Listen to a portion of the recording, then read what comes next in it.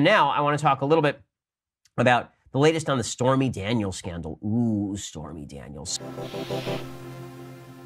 Stormy Daniels, her lawyer, Michael Avenatti, was interviewed by Megyn Kelly. Megyn Kelly is a fantastic interviewer. She's a great prosecutor, right? This is what she is best at, right? The stuff that she's best at, I think she's okay at all of the kind of morning show host kind of stuff. But the stuff that Megyn just dominates at, that she's terrific at, is when she asks hard questions to people. She was great at this on Fox News, and she just grilled Michael Avenatti last night, and it was brutal.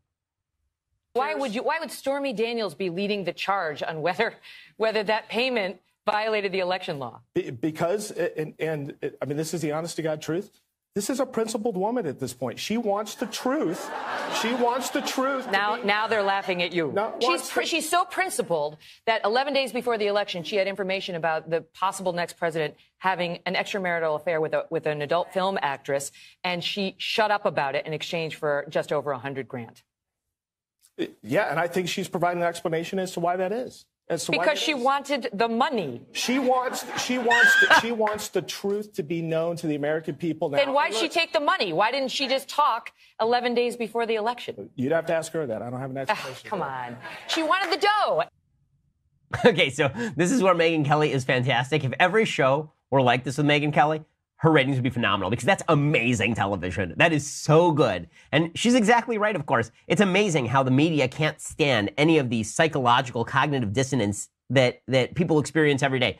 In order for them to say that Trump did something bad here, they have to say that Stormy Daniels is some sort of heroine. Stormy Daniels is kind of gross, okay? This is a woman who had an affair with a married man in order to get on a television show, and then took a bunch of money to shut up about it before the election, and now she knows she will make more money if she doesn't take that money. So the best part of this was Megyn Kelly actually asked Michael Avenatti, listen, if she didn't want the money, then why is it still in her bank account?